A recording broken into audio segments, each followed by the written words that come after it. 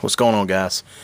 Doing a 5-ton Trane system here, and kind of in a tight spot where I gotta work my line set and all that, but I'm getting it fitted up and fixing to make an expansion right here and tie these line sets in. I'll try to shoot what I can. I hadn't done a video in a while. I've been busy just like the other fellas, you know. That's why we hadn't been putting up no videos. We've been extremely busy, and but I'm gonna shoot what I can. And little 5-ton Trane system here, new condenser, new gas furnace, new evaporator, whole new setup. So I figured I'd shoot this real quick, and like I said, guys, I'll shoot what I can for y'all. Alright, guys, like I said, I'm shooting what I can. I got the system brazed up here.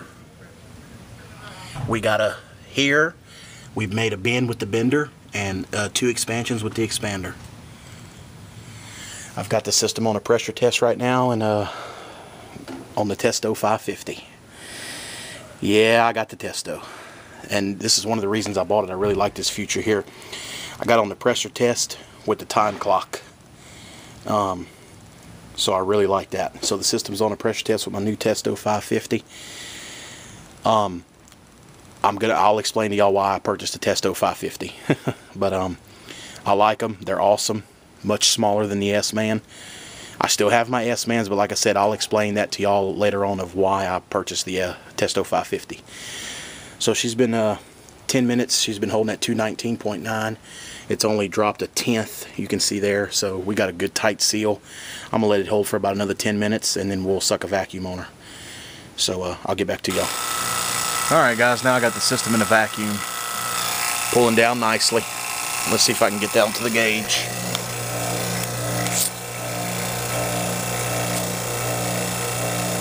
I can't even see. It looks like we're at about 297, 292.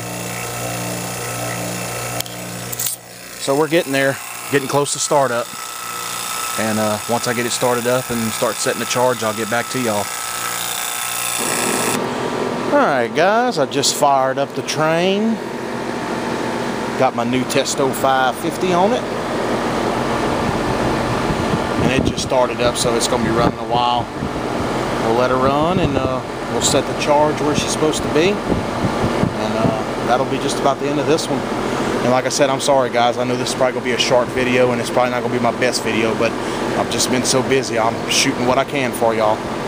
So I'm going to let this thing run. Alright, guys, I had to add just a little bit of refrigerant, which I figured I would, but everything's coming down nicely. Target subcool on this Trane system is 10, and as you can see right here, we're at 8.3, 8.1 with a 14-degree superheat. So the TXV is working great. Pressures look good. T1 is 57.9, T2 is 94.3, which is just your direct from the clamps, on the suction line and the liquid line. The evaporator is at 43.3. Condenser is at 102.9. So everything looks good. I love the Testos, and if it stays right there in that range, I probably will not mess with it. I'll probably let it go, because it is plus or minus 3 on these Trane systems. So that's just about it for the Trane. And hope y'all enjoyed the video. I know it's probably not my best one, but I did what I could. So thank y'all for watching. And alright, guys, here's a quick shot of the indoor.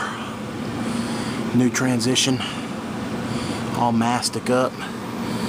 Secondary drain pan with float switch. There's the coil. Here's our furnace.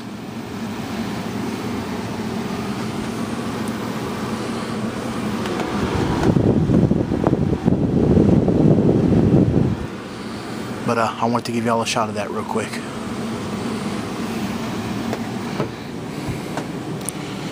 This is the one, Zach, I was telling you about, where the this is the customer that never had an emergency drain pan. This is the one where all his equipment was sitting on the platform. It wasn't on furnace stands like we did here, and this is the customer's house whose ceiling flooded.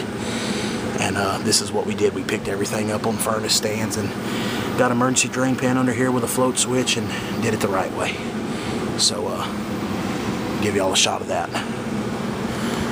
Alright guys, another one bites the dust.